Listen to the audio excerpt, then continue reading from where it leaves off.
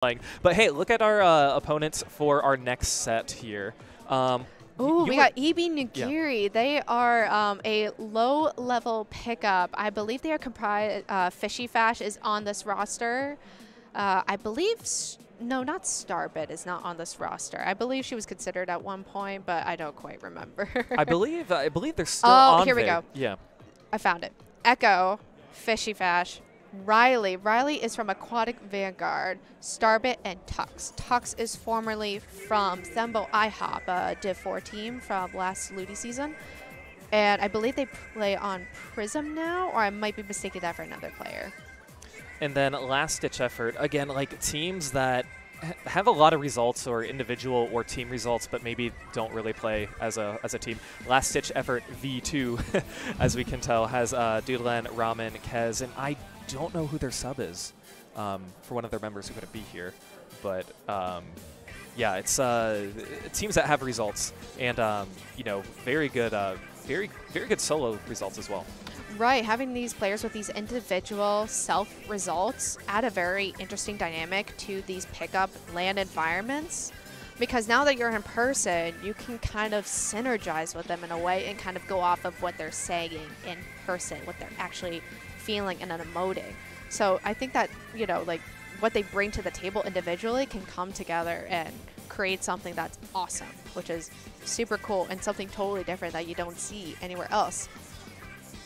That's right, and these teams are warming up now and getting situated here. Again, there's a lot that's actually involved with these lanes when you move from station to station 2, because a lot of audio things that can happen. You know, we're a little behind schedule on our stream, but you know, it's our staff once again is doing such a great job managing everybody, and some of these players, again, first time playing on stage. It is literally like the stage, you know, when we say on stream, and a physical stage that they're playing on. But just a lot that goes on to go from station to station to make sure that everything is adequate, make sure they can hear the game audio, they can hear everybody who's talking, because it's a very involved setup. Right, exactly. I think this is also a very new technical environment to introduce people to. LAN experiences are very often hard to get due to lack of accessibility. They're not put on very often, especially due to the ongoing pandemic that we've been experiencing. But now that we're able to do these things as a community, people are able to start adapting to this kind of new technical environment, which is incredibly interesting as coming from someone who's done multiple LANs before, where, you know, you could just help someone out because they're trying to learn, just like how you were learning, you know, just a few years ago. Yeah, exactly. And, you know, for my teammates, this was their first LAN. For all of them, one of them was at Shine, so that was their first LAN, but this, for everybody else, is their first LAN. And I think getting to experience that with them is all a part of the joy. And, again, it's just so much fun. Right. And now that we're entering into the second round here, let's take a look at the maps again, because we are also introduced back to each map is from a different game, actually. Now I'm looking at it. Yeah, yeah. So we're starting off with Clam Blitz Mincemeat Metalworks. That is a tongue twister. That is one of the new maps for Splatoon 3.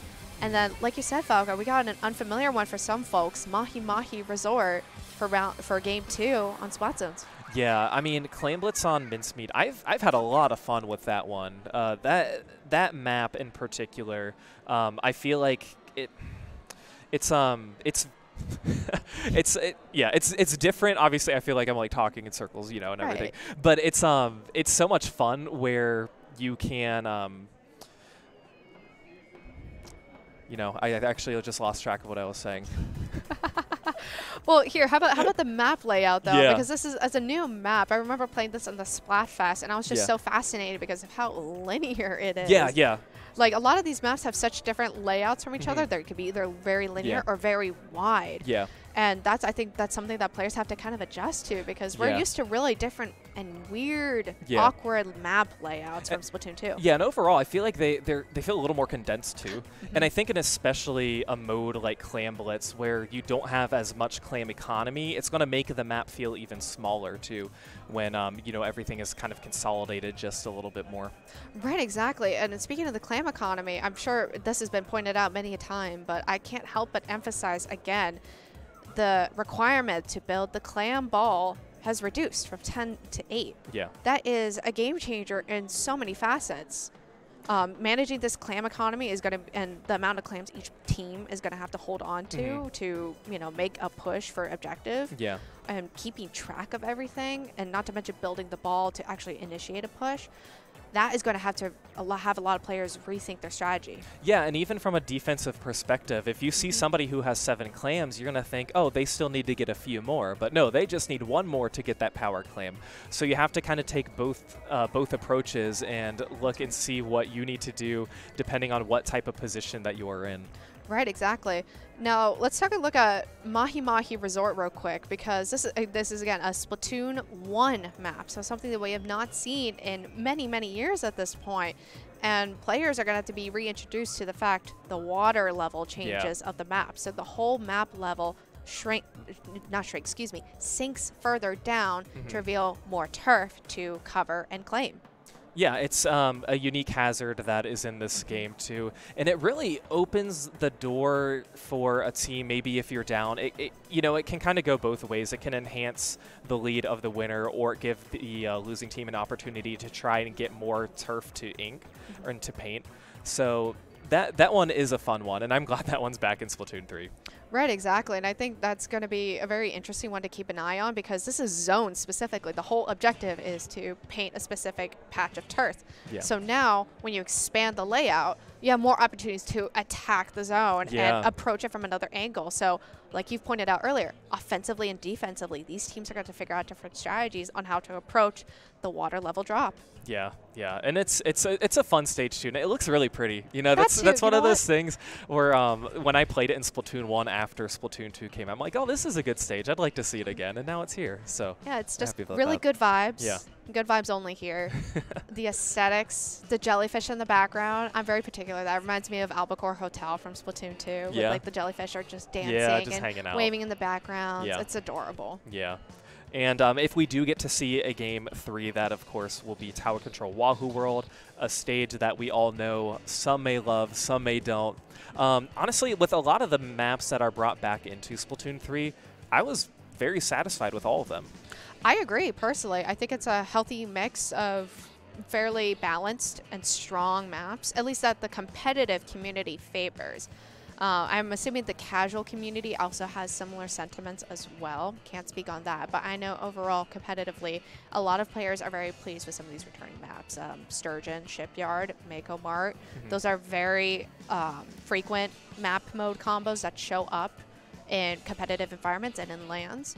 So I'm sure players are going to be pleased to seek something a little bit more familiar to kind of return to at some point. Yeah, and it's good that we are, I mean, there are only 12 maps that we can choose right now, and these are the 9 that are chosen. So Sturgeon being the other one that is coming, that will be in round 3 later on today. Right, and something interesting I want to point out about Wahoo World is that the tower path has changed. So in Splatoon 2, we have seen a tower path go over to the left ramp and then drop down and sit at the bottom of the map.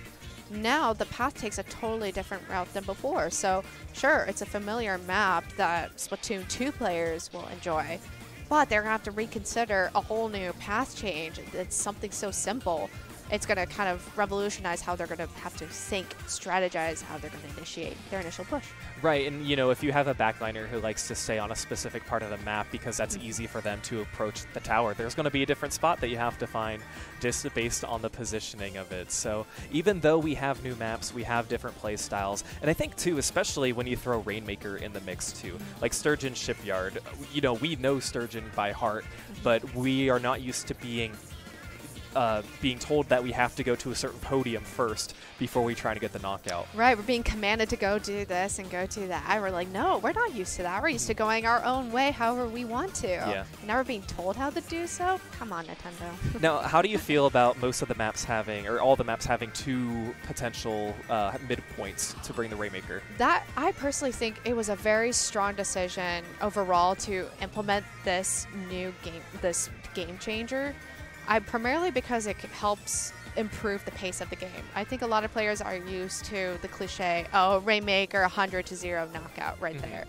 However, I think it helps allow a moment of pause in the pacing of the game, allows the defensive players to reset, to kind of come back together and regroup and resync. So it makes for a lot more interesting game. Not only that, it also allows the pushing team a chance to also kind of prove themselves in a way, right? Like, are they able to truly sustain a push? Yeah. Or are they just going for show here? Yeah, it breaks up the game, and it kind of prevents those spirals that we can see in Rainmaker, because Rainmaker is one of those modes, if you get wiped, it is hard to recover from, and especially on certain maps. So this, again, kind of breaks it up, makes it, it's a reset, it's a regroup. Okay, we have to dunk it, we have to pop it again before we pick it up, and then try and make another push. But I think it's a very welcoming change in Splatoon 3. Right, exactly. And I think a lot of the competitive scene overall kind of views that similarly. I'm sure people would want to have that 0 to 100 push, kind of that knockout, because it's so satisfying, and it also shows the momentum that a team can carry. But I think it definitely makes for also a much more interesting game to watch as a viewer and to commentate as well. And a little fourth wall breaking there, but I mean, I think the pacing, the pacing is just a lot better in this game overall. Yeah, and because it's brand new, we're kind of seeing things of, okay, what will work, what won't work, and especially seeing very high-level competitive play, that even higher, that we'll see in the top 4 later tonight, how they approach this and how they go about getting their knockouts. Right, exactly. So it looks like we are gearing up here. Some players are in the training room now, I'm observing. Now, one of the improvements that I think a lot of players are absolutely overjoyed by, the warm-up station. Oh my goodness, the warm-ups. I think I have not heard a bad thing about it, honestly. No, the fact that you can be with your teammates, number one, or like people you want to be with, and you know that it's not very practical, but it's fun, and it's just a bigger practice room. There's more things that you can do in there. There's a little dummy you can activate that shoots back at you too. The dummy. And there's just a lot of enhancements and quality of life things. Salmon Run has their own practice room too. I don't know if you did any Salmon yet. Oh, that's right. I remember that now. Right. It's just off to the corner here, and your weapon equips once you hop over to the other side.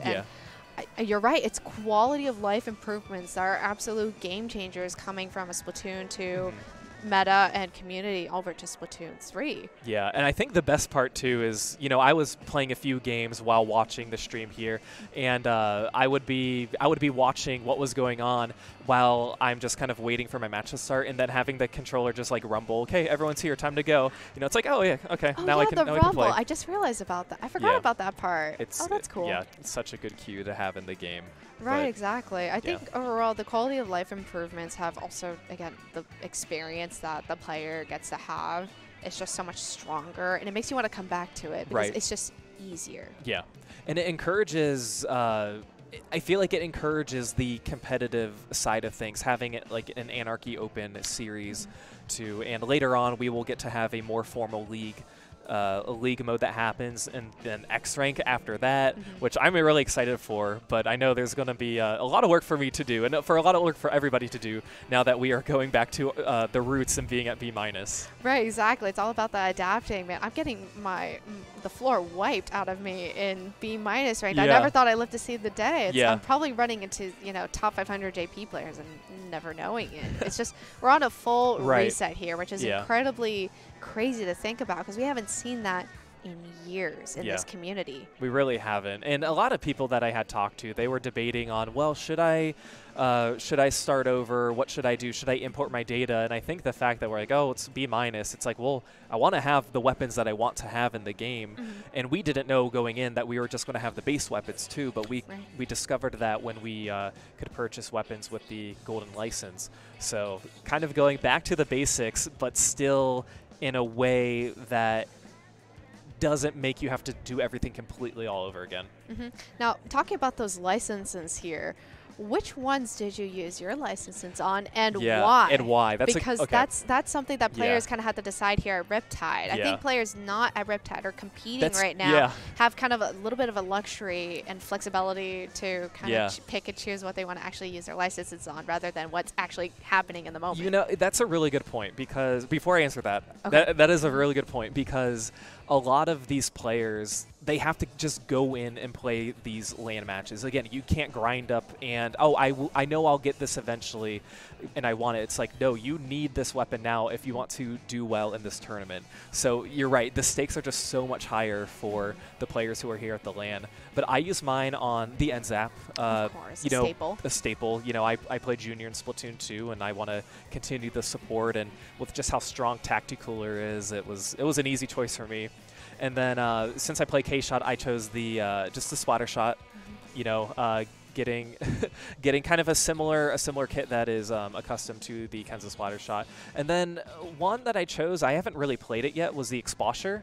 That's an interesting pick. Just because it has point sensor and rain, so just very easy chip damage. And again, it's not a weapon I play in particular, but I'm like, oh, sure. I kind of like this kit. Yeah, it allows you to try something completely new because I mean, with these brand new game comes new weapon kits. We're seeing weapons with different kit combinations we haven't seen before, not just from Splatoon 2, but also from Splatoon 1 even. Yeah. So that's a valid pick, though. Yeah. I don't blame you for that. Now, which 3 weapons did you choose? Let's see here.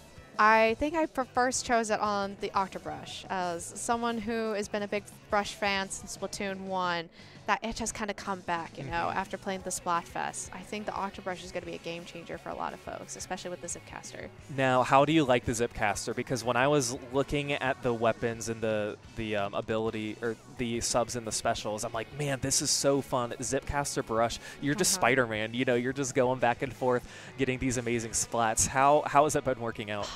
Being Peter Parker for a moment, just those brief 7 seconds when the specials activated, perfection. But all seriousness, I think as a weapon, the kit complementing the Octobrush with the Zipcaster, it just allows it to be a really great displacement tool. It allows you to reach certain spots that the Octobrush normally couldn't reach, even if you're running, you know, guiding your brush along. Yeah. And, you know, you can't only go so far with that because otherwise you're going to get, you know, sniped down. The blaster's going to come out and pop you. I mean, there's only so much that you could do just with the brush and its range. However, the mobility that this Zipcaster allows, you have to be so considerate of where you pop it because of where you land and what you're going to do with it. You have 7 seconds to make the most out of it, and it can be fairly punishing even. Yeah. So I think it's just a very complex and exciting special to try out. Yeah, I mean, that's what I was hoping for. I'm very bad at it. You know, I'm trying to use it, and I'm like hitting walls that I'm not like sticking to. I'm like, wait, what button do I use? And then before I know it, I jump back to the place where I improperly used it from, and I'm like, oh, okay, I just got spotted, I guess. But it's a weapon I want to get better at. Right. Yeah. I think a lot of people want to feel that way too, because just like with all these new weapon kits, there's just so much to try and experiment. Right. And it's something as Cherry Limeade does, labbing it and trying something completely new just for the sake of uniqueness and just variety. Yeah. I think just the example for the Octobrush, we might be seeing maybe underrated weapons from Splatoon 2 become maybe not overrated, but much more common and much more frequent than we often see them. You know, I've seen the mini Splatling more today than I have really in competitive Splatoon 2. I can't think off the top of my head what sub and special it had attached to it, but I know most of the players who we've faced were using it and doing a very good job. But what other 2 weapons did you choose? Let's see. I think I chose an oldie but the goodie, the Splattershot Pro. I think that combo with the Crab Tank is absolutely delicious. I genuinely think it's going to be a really strong weapon if utilized correctly. Yeah. Now, Crab Rave or the Crab Rave. Hold on. Yeah, love Crab Rave. Actually, one of the members from that last team or the last team was from Crab Rave. So hello, Crab Rave. But the Crab Tank. I mean, it's like a fun special that kind of feels like Inkjet, but just on the ground. I guess I don't know how to describe it. It's I guess so. That's one way of putting it. Especially, I think. Well, you also have the different, I guess, shot fires. You have the blast radius. If you were to just have one explosion. Yeah. Actually, I'm going to pause right here because it looks like we're just about getting ready here. There's been a couple of tech delays during the LAN this weekend, just starting off day 1. But it looks like players are just about getting ready here. Yeah, and I mean, it's kind of nice that, well, it's better that it's happening today for our side event of Splatoon 3. You know, again, we're still having another stream tomorrow that we're going all the way back to Splatoon 2, the game that we know and love. So again, another shout out to all of our tech people in IPL who are making all these things possible. Right. Imagine coming to Splatoon 3 one day, the next day reverting back to Splatoon 2 just one more time. Oh man, that's got some mixed feelings right there. You know, it's a good feeling, I think, because a lot of the teams here, they were formed from playing Splatoon 2. That is fair. Mm-hmm. So it's fun because this kind of feels like a it's a new game. It's just different enough that something feels slightly different. And of course, the more we get used to Splatoon 3, we're going to be more comfortable with it. But it's kind of a farewell to competitive Splatoon 2. Especially with the lanes moving forward. Well, probably, I don't think they'll have a Splatoon 2, or maybe they'll have a side event or, you know, something like that. But as we see a lot of players making the move from Splatoon 2 to Splatoon 3. Right, a farewell is actually a good way to put it. I didn't think of it like that for a second there, because just I think so many people are just so enthusiastic for a new entry into this series and for something fresh, pun intended, and new and innovative, that I think a lot of people have kind of also, not forgotten, but just kind of put aside that Splatoon 2 had done so much to this community already. Yeah. I think it's just, it's a nice way to say farewell to a game that, you know, we've grown so much from, and we're ready to kind of jump into Splatoon 3. Yeah, exactly. And hey, we see some teams getting ready right here. Again, starting with our first match, Claim Blitz on Mincemeat Metalworks, one of the new stages in the game, and like you said, it is more narrow than a lot of the stages that we had seen before, but still kind of feeling condensed. Right, exactly. I mean, circling back to another point earlier, the different map layouts, I saw fantastic art of this on Twitter. It seems like there is more pathways, like specific straight pathways in Splatoon 3. Meanwhile, in Splatoon 2, everything just kind of seems like messy. You can kind of go anywhere, and you can just start something from anywhere. Yeah. So I think this will allow kind of different strategies and maybe more succinct strategies to play out, I think, going forward. All right, and let's get started with our second set of this pool. Let's take a look at the comps of these teams. I like the tent pick. I've heard some people, 2 tent picks on both sides, on both EB Nigiri and Last Ditch Effort. And it looks like yeah, we are going to see the splatter shot too. I think with the burst bomb and the crab, that's going to be a popular one as we move forward into Splatoon 3. And again, Tri-Slosher has been very popular as well. Right, exactly. These tent pushes are actually going to be incredibly interesting to utilize. I can already see the combos and people screaming soda out in the audience when the tactical were activated there. That was cute. I love it. We're not even 24 hours into Splatoon 3, and we already have our we already have our memes that we're saying on stream. Yeah, I think the Brella with this stage with the grates is really where you're going to capitalize on some of these pushes to push forward. But look at this Last Ditch Effort doing a good job getting some picks. 3 players down right now as they're going to try and get some claims. They have no claims right now, but again, you only need 8 in this game, and it looks like Doodlen's going to be getting the first power claim of the game as they're trying to take it up, but no, going to get splatted, and now, wow, what a momentum shift right there. I mean, you just saw it, like there was already a Danmo ready with a special, you saw the clams ready to go, and all of a sudden, just a complete 180, and now we see EB Nigiri back into the game and ready to control in the middle. Yeah, Nigiri not letting go of any of their loss at all. They are going to get a pick down on Last Ditch Effort as they're trying to push forward too. Getting that clam coming has 12 right now, 13, 14 clams. There were 2 players that had 6 or more clams, but unfortunately the one player who had a power claim is going to go down. And now Last Ditch Effort doing a good job holding them off. We see a jump out here by Riley after activating that special, probably to just stall Last Ditch Effort a little bit longer, allowing their teammates to come back in together. And now you see we're kind of right back from where we started, 4v4 in the middle of the stage, and it's been almost 2.5 minutes. That's right. Just a stalemate of... We've seen this a lot in Clay and Blitz so far today, and we've seen it during the other tourneys earlier this week. Ooh, and that's going to be a really nice shot that's going to go down. And Nigiri now pushing forward once again, trying to form the power claim. It looks like they are going to have it right behind the crab. Are they going to take down the crab? But it looks like the power claim is not going to go in quite yet. Trying to get some splats, but it's just going to be the Luna Blaster who's alive. Right. Wow, what great template there, allowing to displace the crab tank there just long enough, but they just couldn't take advantage of that opportunity there just from all the chaos and the ink splattering everywhere. And right now we are less than we have less than half the time remaining in this game. Still no points being awarded yet. Just shows how competitive this game is. Last ditch effort now very close to 2 power claims. They have 14 total. 2 players with 7 claims getting some picks. This is going to be a great opportunity as it looks like the Inkback trying to get a shot, charging it up, but no, not going to take down the Brella. But this might be serving as a distraction, perhaps, as they try and push forward this power claim. This is the longest 1v1 that I think we have seen so far today. I mean, 10 is just, both 10s are doing their job. They're distracting each other, which allows their teammates to go do other productive things. I think it worked a bit too well on both sides, because now it seems like the game is just back at a stalemate.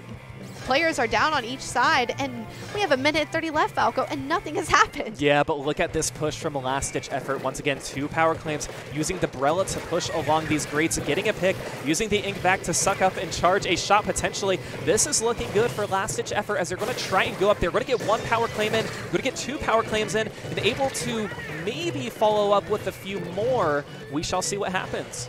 Right. I love, again, the 10th push is just a fantastic way of allowing the teammates to get through the grates, because that's just a strong chokehold defensively. It's just so difficult to break through. Now here's Nigiri's chance to try and counter this. They're going to need just a little more than 2 power claims. They do have the player advantage and they do have a claim economy, but one of their players are now going to go down as they're trying to find a way to break into this defensive position from Last Ditch Effort. Last Ditch Effort doing a really good job. Right. It looks like they were a little bit indecisive on what path and route to take. It looks like they were trying to do a 2-pronged kind of pincer into mid right there, but it just didn't quite pan out, I think, the way that they wanted to. So now, 20 seconds left with Last Ditch Effort in the lead here, and even Nigiri's going to have to act quickly here.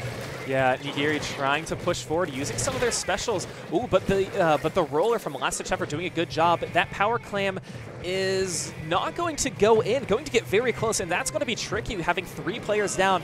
I don't know if they're going to have enough time to get to that power clam. And that is going to be game. I was a little bit afraid that this match was going to be like the one that occurred at PAX the past weekend, where it just went on for 5 straight minutes and nothing happened until overtime. I think the match was almost 6 minutes long. Yeah.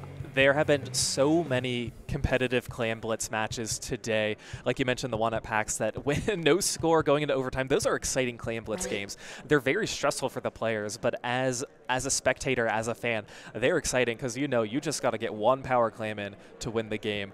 But I think I like that change in Splatoon 3. They've just been so competitive. I think as a viewer, it's definitely very exciting, but as a player now who's trying to actually conduct these plays and these strategies, I think both teams utilizing 10th there was a specific reaction to what's happened at PAX this past weekend. I think because 10 is such a great weapon for clams, as someone who's played with a player who just one-tricks this weapon and knows how to utilize it on this specific mode. I think it was a great reaction to what's happened at PAX and a great way to kind of respond to that strategy and fix something that, didn't work in the past. Yeah, like what's a weapon that I can use to help get this push across? And I mean, the tent umbrella, it's literally the same width as the grates too. Literally, it was that wide. Yeah. So it makes it that much better. And that's something that I feel like we're going to be seeing in the 4th pool. That happens later today, or now I want to trade in my Explo for the tent umbrella. Can I do that? Is that possible? Oh, I wish. I don't think that's how that works. What's Sheldon's refund policy? You know? I think you need a receipt, don't you? You need a receipt, okay. You need a receipt, Yeah. your credit card that you used to pay for it, right? The whole 9 yards. You need all that, okay.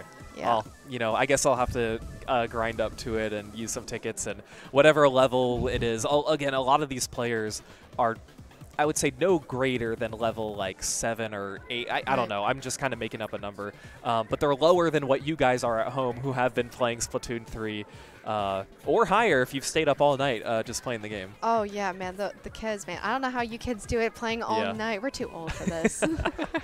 Yeah, but, you know, it's one of those things. You do this once a year. Right. You're here to be with your friends. If your friends are staying up doing it, it's so fun to play like the Anarchy Open series with your friends. And I know we're going to be saying that a lot, but just it's a good feeling. It's a refreshing change in this new game. It is, and just seeing people again after so long. I know I got to see my friends from Purdue again. That was such a joyous thing as someone who's just recently graduated college, and you know, missing friends from college. Yeah. You know, the community that I've helped grow, build, and cherished. Yeah. We get to see them again. But anyways, Splatoon action, let's get it. Yeah, let's move on to our second match today during the set. This is going to be Splat Zones on Mahi Mahi Resort. We see the stringer here in the blue team on the side of LDE. So that's a very fun pick and something that players are going to have to kind of adapt to as a brand new weapon. That's right. This is one of my teammates' favorite weapons that they're getting. They wanted all of the blasters, and they got the little blaster. They're having fun. But with that, 3 players are going to go down pretty quickly in a last-ditch effort as Nigiri is getting the first cap. And again, a different change of pace from what we saw already. They're able to put points on the board. Right, exactly. And LDE already 2 down. Those desync respawns are going to matter because now this allows even Nigiri to push in. They're launching the missiles here, not the missiles, excuse me, the ink strikes here and just trying to hold them back. Yeah, but it's not quite working just yet. They are going to get in the zone using that killer whale too to try and displace and locate some of these players. But Nigiri doing a good job. Oh, and that's going to be the first cap for LDE, giving 49 penalty points to Nigiri. Right, exactly. This momentum shift was a great play made possible by the killer whale initiating that opening for LDE to come back in and claim the zone. And Nigiri trying to break back in, but last-ditch effort doing a great job holding on to this zone. Here's a new weapon. We see the bow weapon that has the killer whale. Now, have you got to play this weapon yet? I have not. I only played it once during the Splatfest because I was just so distracted by all the other weapons in their brand new kits. That might be similar experiences to a lot of folks here playing today. They're just experiencing these brand new weapons with completely new styles and techniques here that's adapting to a brand new environment again. And Nigiri preventing the lead change, getting that cap just in time, giving 48 penalty points to LDE. We see the crab there trying to get some paint, trying to move some players. Now 2 players are going to go down on Nigiri as last-ditch effort still holding onto the zone and 3 players down. This is going to give them an opportunity to push up. The last player from Nigiri is now going to be jumping out and LDE taking control of every area around the zone too. Those past 20 seconds that LDE and even Nigiri were fighting for the zone, painting as if their lives depended on it, were so crucial because, again, that determines the momentum and the initiation of these pushes. And it paid off for LDE to get that back and knock down some penalty. But then right as I say that, even Nigiri takes back the zone and we're back to square one. We are 3 players are going to go down, and the Luna Blaster has the Zip Caster ready. Looking forward to seeing what they can do, and it looks like they are going to be using it to push forward. What a wonderful opportunity trying to get one of these picks, and they are going to get a player down. Now going to be jumping back, and that is exactly what you need to do with the Zip Caster. Exactly. That was a great play. A little risky, though. They were caught in a little bit of a surprise in that 1v1 when they thought they would have the advantage. So that was a close call by Ibi Nigiri there.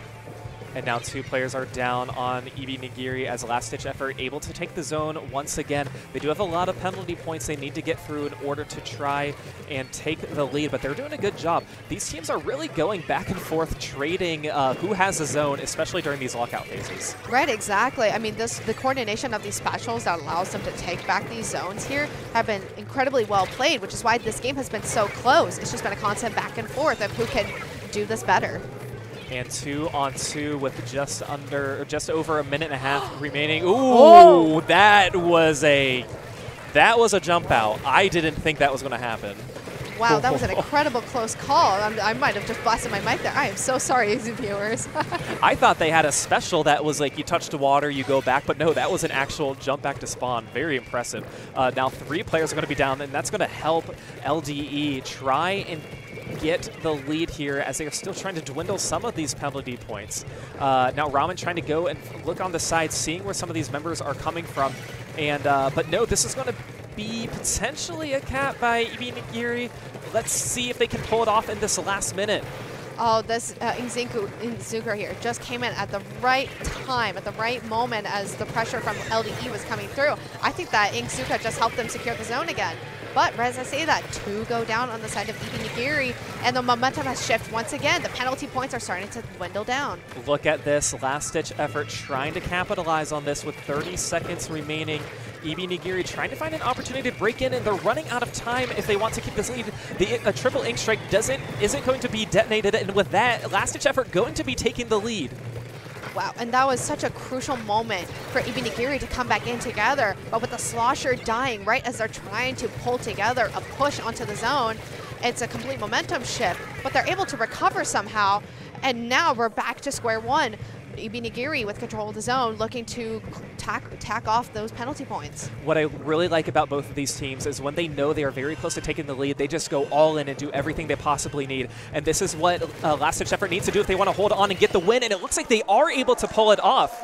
What an incredible example of composure right there from Ibi Nigiri.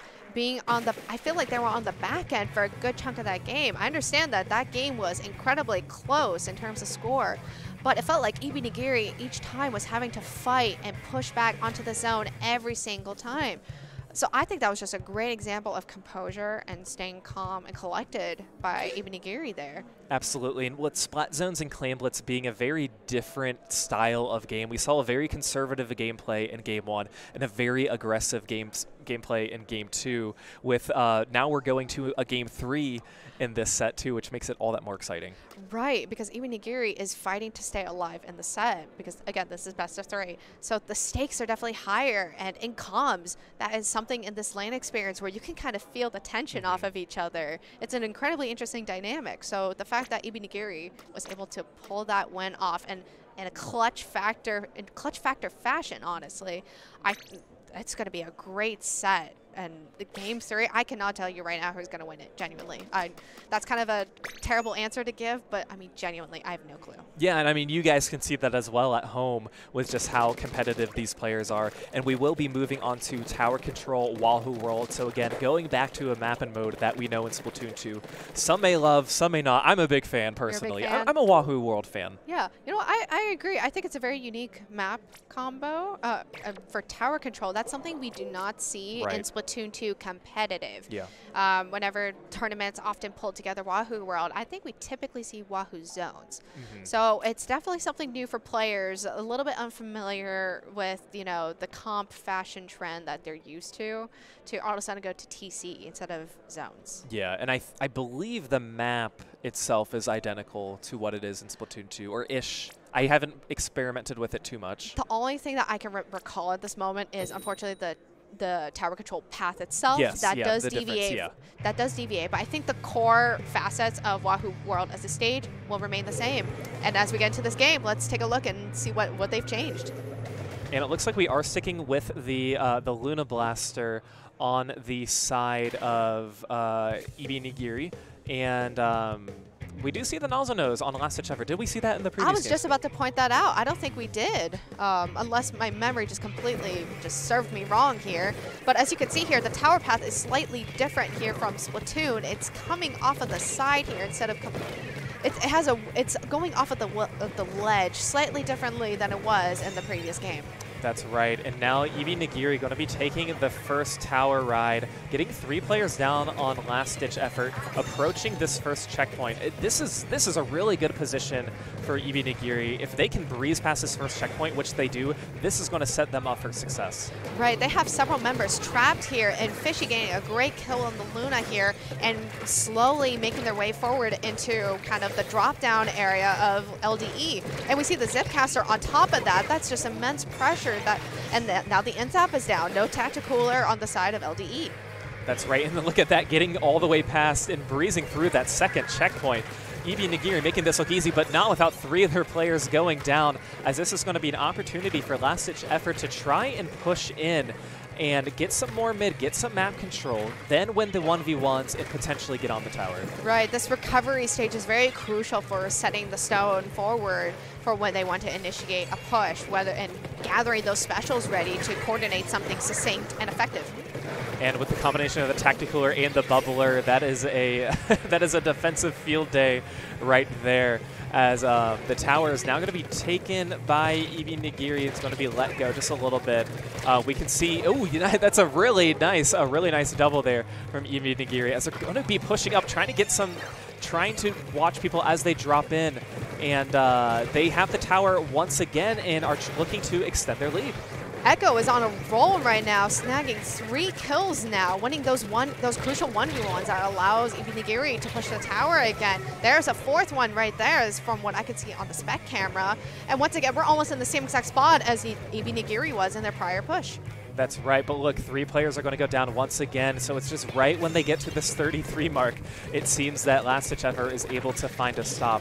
Now, this is going to be hard for last-ditch effort because they need to control mid like they had before, and this is going to be very helpful with the crab special that they can use and just look and make sure people aren't pushing from this right side. Especially too with the Tacticooler now getting all of their abilities enhanced as well, and last-ditch effort getting on the board for the first time this game, just about 3 minutes in. Right, those 3 little points, they matter, unfortunately, but I think this is going to be hopefully the start of something that LDE wants. However, right as I say that all those wants are dashed away, and we see LDE once again getting some clutch picks and moving right back into the push that they started earlier. It's just a constant pressure point for LDE to deal with. EB Nigiri in a very good position because they know that if last-ditch effort if they want to get on the tower, they're going to need to make a fantastic push at this point. But look at that, 3 players are going to go down. Guess where we got to? 33. It seems to be just a struggle point, but this is, I think, the 3rd time that we've kind of been in the situation. You're right. I think teams are going to constantly have trouble getting to that checkpoint because it's at a crucial chokehold on the defensive end. It's probably the best point where a defensive team can hold against their opponent. So I could absolutely see why each time they get stuck at 33. And now last-ditch effort trying to extend their push just a little bit, but a few players once again going to be going down. I mean, EB Nigiri, they've turned it up with their defense on this game compared to games 1 and 2. I think the more aggressive play style that tower control can favor as well may suit them a little better, but they're just in such good position. Right. I mean, a lot of the players are actually working really well together. EB Nigiri's players, they are coordinating exactly where they're going to attack. Like, they just attacked that ramp that just extended, put some pressure, then retracted together. So there's just some great examples of teamwork that EB Nigiri has been displaying here that I think LDE is kind of struggling with. That's right, and Killer Whale being used on this stage, I like that in particular because there are very narrow paths if you're below the rotating platform to try and get some picks. But look, last-ditch effort trying to push again once more to take the lead, but they just can't quite get the hang of it to get the lead. And look, 3 players are going to go down, and EB Nigiri looks like they're going to be walking into a victory on this one.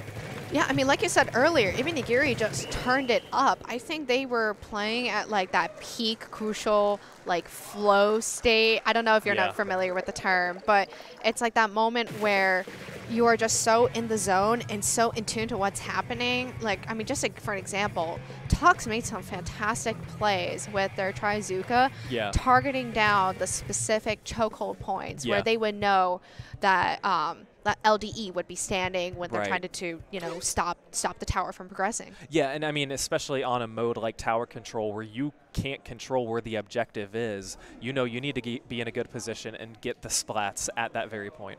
Right, exactly. I mean, just overall, they turned it up. I think part of that was also playing from the momentum that they had from game 2. Right. Narrowly squeaking by, having that clutch factor moment, and realizing, hey, we got this. We're fine. Let's just do our thing and get in there and win it. Yeah. So with that, Eevee Nigiri getting the win over Last Ditch Effort.